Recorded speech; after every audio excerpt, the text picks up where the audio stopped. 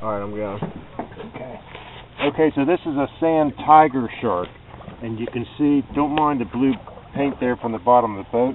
If you look at the shark here, he's got two dorsal fins that are about the same size. Also, he's overall sort of a brown color, obviously with a white belly. Most distinguishing characteristics, look at the teeth here. They're long, thin, and pointed, similar to a mako. But the difference between them and the mako teeth are he has the cusps, little tiny teeth on the side of the long tooth. Also, he's got a very small eye. Okay, and again, they're normally pretty big sharks. Also, often they'll have these faint brown dots on them here. Now, this is a mature male. You see he's got the big claspers on him here. And again, here's your overall shape and color. This is primarily an inshore shark, often caught in the surf or not far from the beach.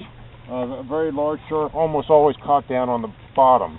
Okay, so that is, again, your sand tiger shark.